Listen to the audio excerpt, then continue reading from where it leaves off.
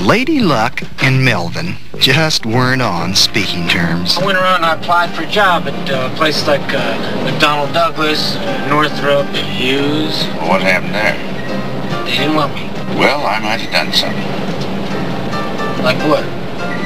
I'm Howard Hughes. Well, you know, listen, I believe anybody can call themselves whatever they want. Things weren't going too good for Melvin. He just lost his job. Listen, that wasn't even my fault. Melvin, what can I tell you? You don't come back here tomorrow. His pickup truck was repossessed.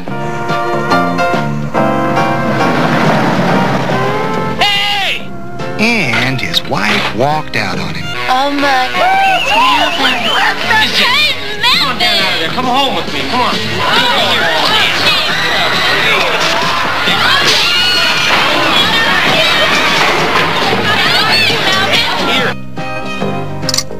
No one much cared about Melvin. Then Howard Hughes left him $156 million. Oh my God! Melvin, I want you to move them down! Howard Hughes Company, the Suma Corporation, claims that this will is a fortune. I'm going to have you thrown out of here, sir. That's it. Santa Monica Coast Guard, EDX 3254. You remember me, don't you, Melvin? We were all together. You, me, and Howard. You're lying, Dumore! You never saw him! You never met him in his life!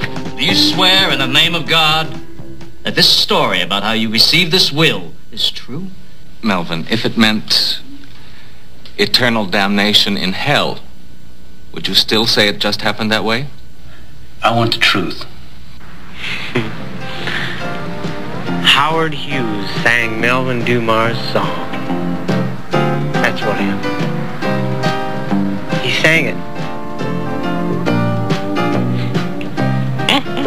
Pack up all my cares and woe.